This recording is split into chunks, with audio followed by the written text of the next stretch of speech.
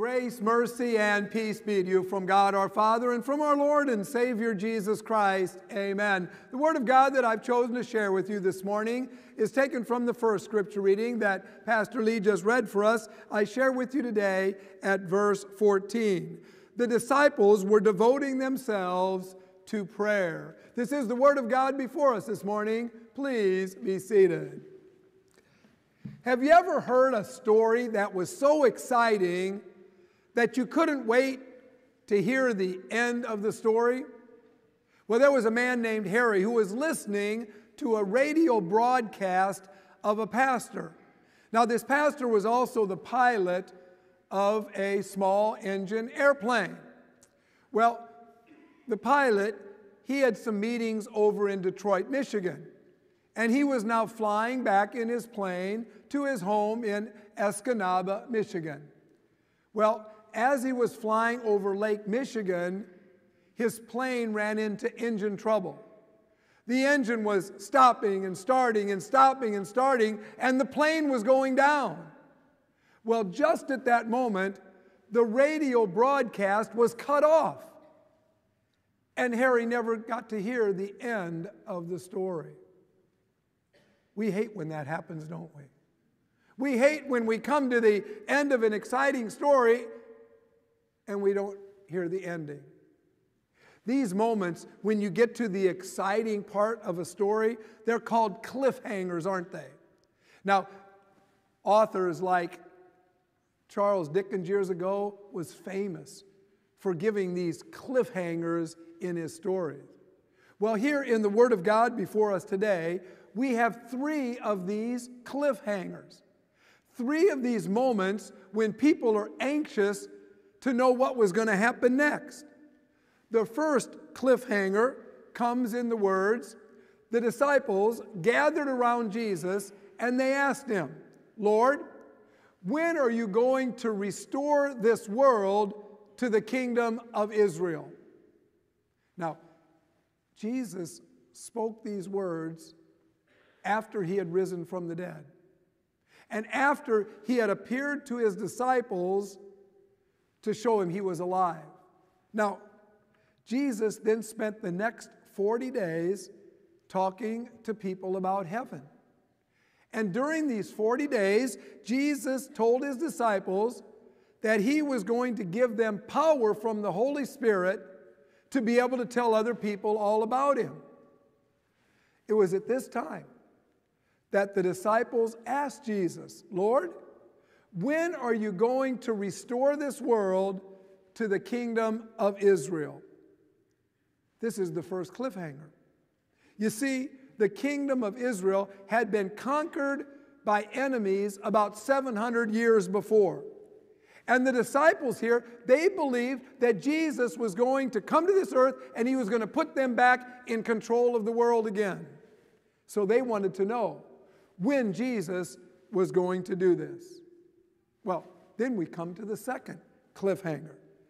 Jesus said to his disciples, it is not for you to know the times or the dates that the Father has set to do all this, but you're going to receive power when the Holy Spirit comes upon you, and you will be my witnesses in Jerusalem and in all Judea and Samaria and to the ends of the world. Well, at that moment, Jesus started rising up into the sky, and clouds hid him from the disciples.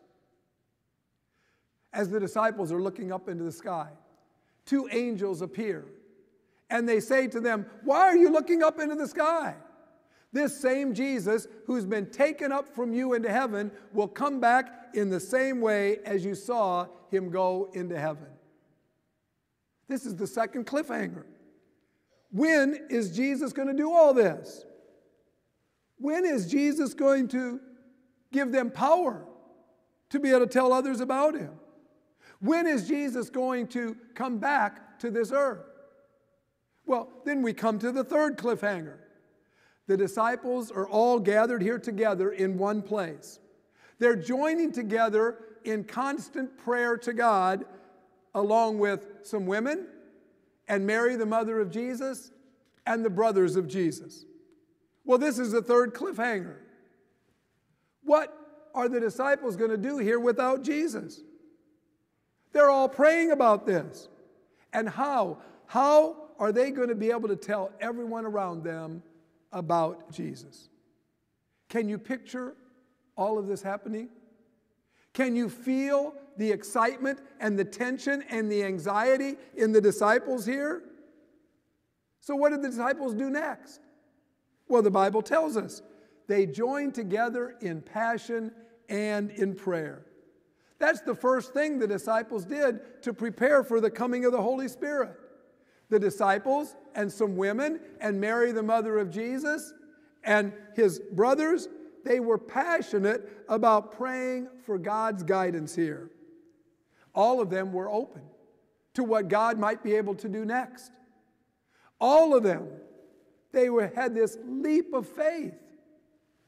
They trusted that God was going to use them in some powerful way. Stephen Covey and Rebecca Merrill, in their book, First Things First, ask this question: what is the one activity that you know that if you did it extremely well, it would make a significant impact in your life? Think about that for a moment. What is the one activity that you know that if you did it extremely well, it would make a significant impact in your life?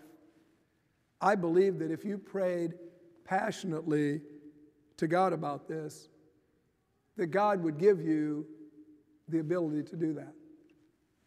I believe God could totally change your life. Because that's what God did with the disciples here, didn't he? They passionately prayed to God here for help, and God gave them all the power they needed to tell everyone about Jesus. They told everyone that Jesus died on a cross, which they knew, but then they told them Jesus rose from the dead, which no one had ever done. They told the disciples, that they told people that Jesus now had forgiven all their sins, that Jesus had overcome the fear of dying, that Jesus was going to give to them through their trust in him eternal life with him in heaven. Then the second thing the disciples did here is they exchanged their priorities in life for God's purposes. They set aside the priorities that they had in their current lives to wait for what the Holy Spirit was going to give them. They knew here that once they received the power of the Holy Spirit, that they were going to be great witnesses for Jesus throughout this world. Dr. William Kollmann, the former chaplain at Duke University,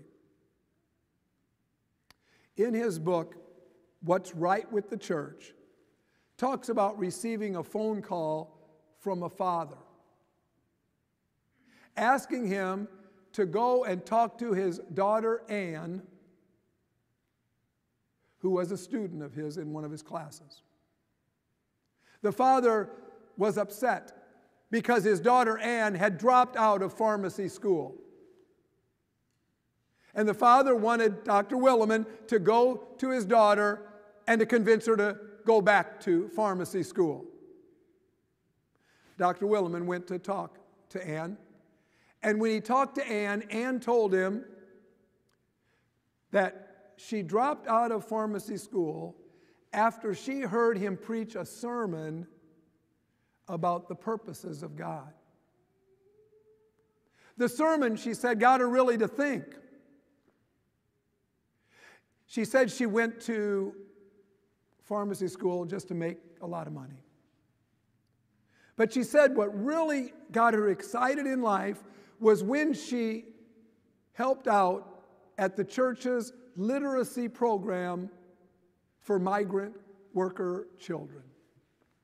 She said working with those children got her so excited as she talked to them about Jesus and as she helped them to get assimilated into their new lives. Wow. Sometimes, when we read stories like we're reading today in the book of Acts, we think these stories are not real. because we think that people would never give up their priorities in life for the purposes of God. But these kinds of stories are true, because people like Anne here, they still do exchange their priorities in life for God's purposes. We learn a lot from this story today, don't we? We can learn to be more passionate in our prayers to God. We can pray for more people to get to know Jesus and for more people to be in heaven someday. And we can pray for God to use us to make this happen. We can pray that God will help us to exchange some of the priorities we now have in our lives for the purposes of God. We can pray God's going to use us to lead more people to know Jesus so that more people one day will be in heaven. Like the disciples of Jesus here, we can pray for the power of the Holy Spirit to be able to do this. God bless us all with this power in our lives. Amen. Please now rise as we join together in the next song of praise.